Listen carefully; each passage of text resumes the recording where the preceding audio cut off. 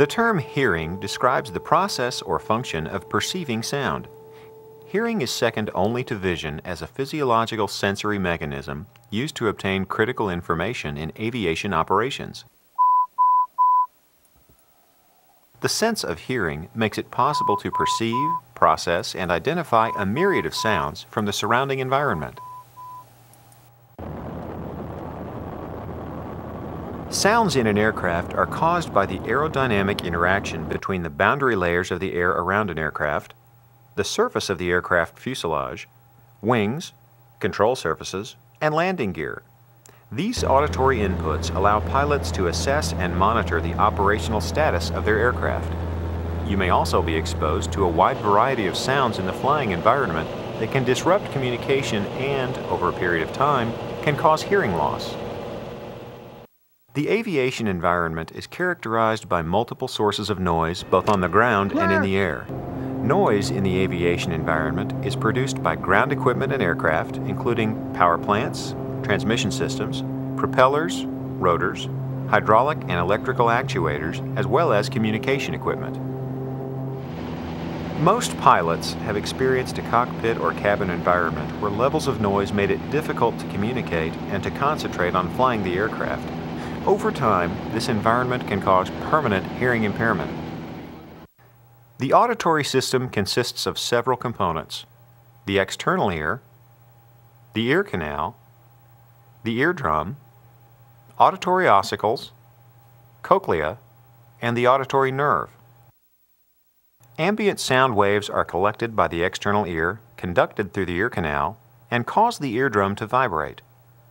Eardrum vibration is mechanically transmitted to the ossicles, which, in turn, produce vibrations to the flexible window area in the cochlea. This process causes the movement of thousands of hair-like sensory receptors that line the inner walls of the cochlea. This movement resembles the gentle movement of a crop field caused by the wind. The stimulation of these sensors produces an electrical signal that is transmitted to the brain by the auditory nerve. This signal is then processed by the brain and identified as a particular type of sound.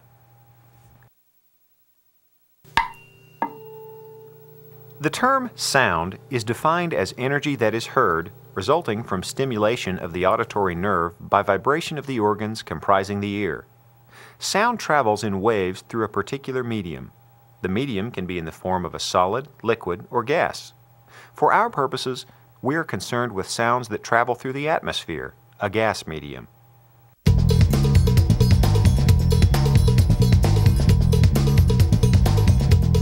Sound has three distinct variables: frequency, intensity, and duration.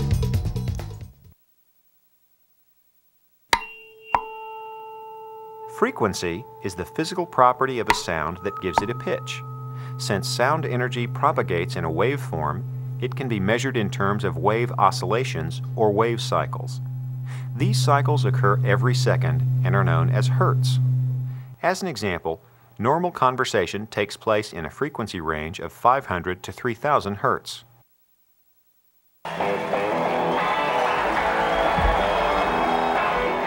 The unit used to measure sound intensity is the decibel. The decibel is a measurement of sound pressure or loudness.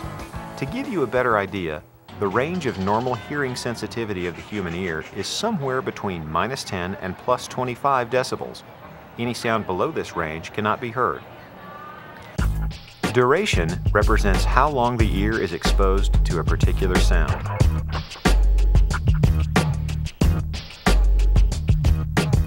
Prolonged exposure to low-intensity sounds can be as damaging as short durations of high-intensity sound. The term noise refers to any sound that is unwanted or annoying. Characterizing a sound as noise is very subjective and varies from person to person. It's also important to remember that individual exposure to noise is a common occurrence away from the aviation working environment. Noise occurs everywhere, at home or at work, on the road, and in public areas. The effects of pre-flight exposure to noise can adversely affect a pilot's in-flight performance.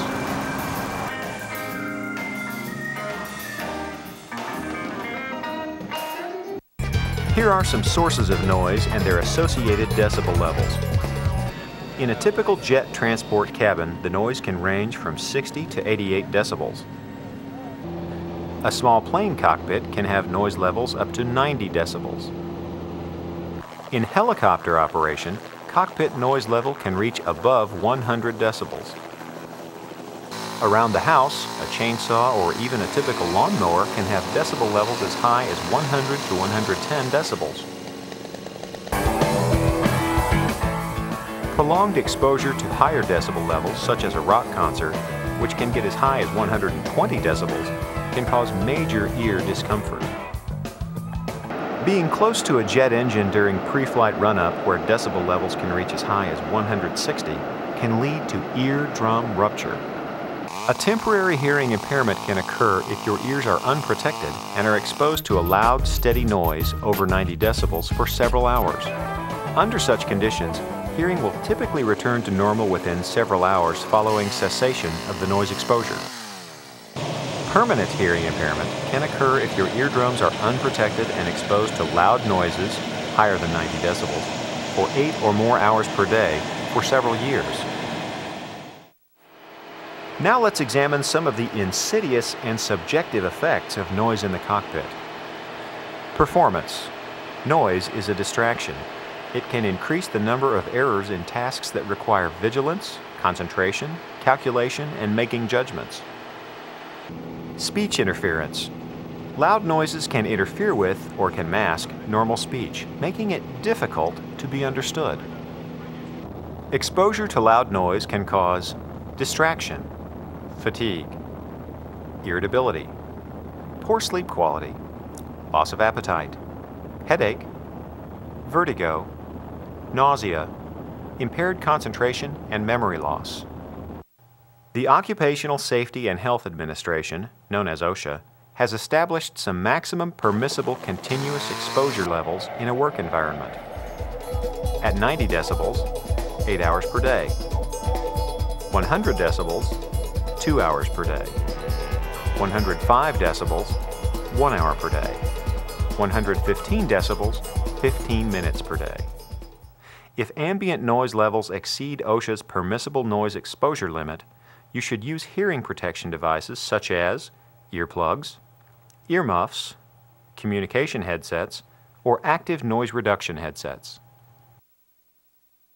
The use of cotton or tissue in the ears is useless, as it does not block noise in the sensitive frequencies.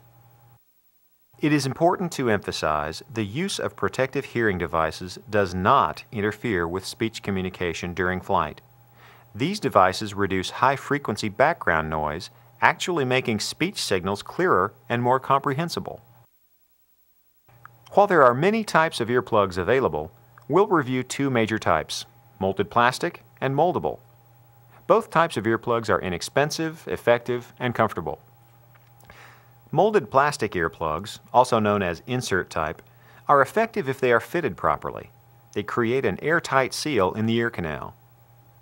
Moldable earplugs, like this one, are made of wax-impregnated polyurethane.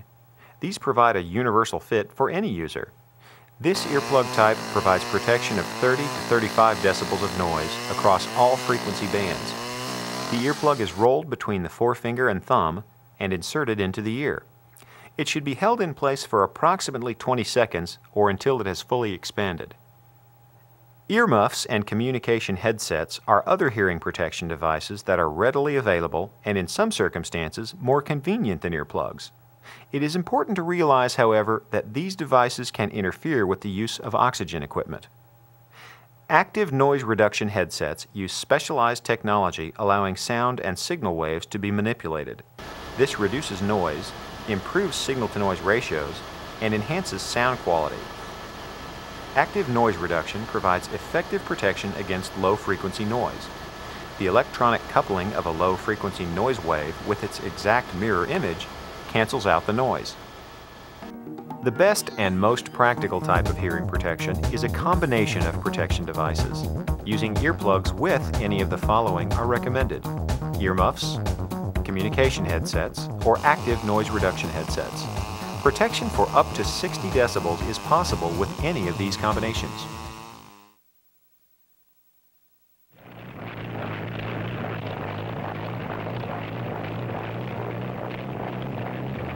Vibration is measured the same as noise, through frequency, intensity, and duration. Unlike noise, where the stimulus enters the body through the ear, vibration is transmitted throughout the entire body. Fortunately, most aircraft vibrations do not cause problems with body functions, nor do they cause injuries. Aircraft design is a major contributor to the amount of vibration that's transmitted to the pilot. Usually, the most noticed vibration is in a helicopter, followed by a fixed-wing aircraft with reciprocating engine, turboprops, and jets. Additional sources of vibrations include flying at low levels, near thunderstorms, in mountainous areas, and in winds. Another source could be uncoordinated flight control inputs by the pilot.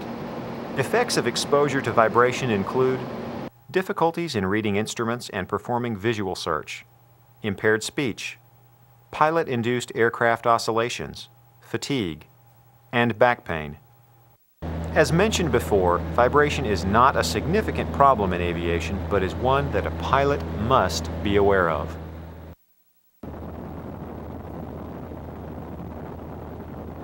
In review, hearing is second only to vision as a sensory mechanism to obtain critical information in aircraft operations. The term sound is defined as energy that is heard resulting from stimulation of the auditory nerve.